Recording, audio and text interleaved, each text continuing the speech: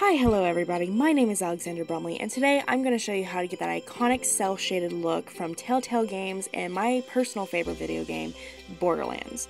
Before you start your cel-shading process, you're going to want a nearly completed image. That means that your image should already be retouched, color graded, special effects, and cropped. Next, you'll want to combine your layers. The easy way to do this is as follows. Command A, which will select the image in front of you, Command Shift C, which will copy the image, and then Command V, which will paste a separate layer on your layers column. Click on the layer that you have just created, and then press Command J. This will copy that layer.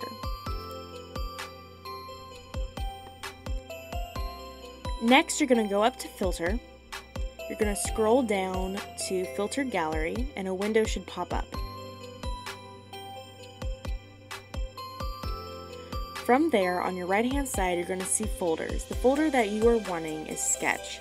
Inside Sketch, you should see the filter called Stamps. Click on Stamps. Make sure that your image is also zoomed out all the way so you can see the effects it has. Next, go to the light and dark balance on your right hand side. This is where you'll control the thickness of your cel-shaded lines. When playing around with the light and dark balance, keep in mind the outline of your models and props. This is what's going to give you that really nice cel-shaded look. For more details, you'll be scaling down towards the lower numbers.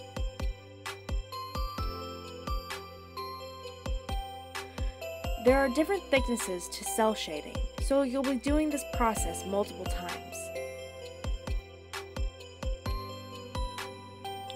Don't be alarmed that your image has turned black and white. This is why you made the copy. Go to your blend modes and scroll down to multiply. This will get rid of all the white in your image.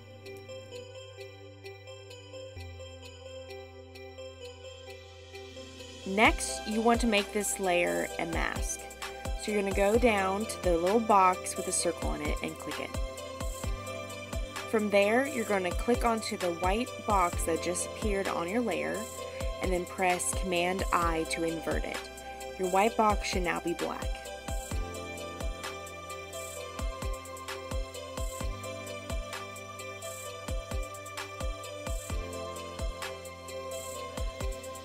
From here, click on your brush tool, make sure that your opacity and your flow is at 100% and your color is white. This is where the fun begins and we start painting back in the cel-shaded filter we just got rid of. Like I said before, focus on the outline of your model and props.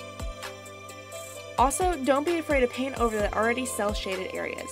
This will just give it more of a pop.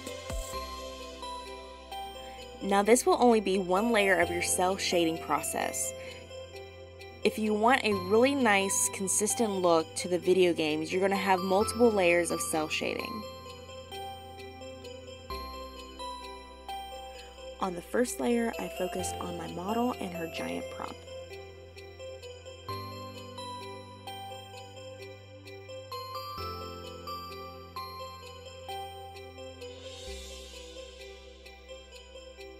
On the second layer, I wanted more details on the ground and foreground around her, so on the light and dark balance, I scaled it down to 2.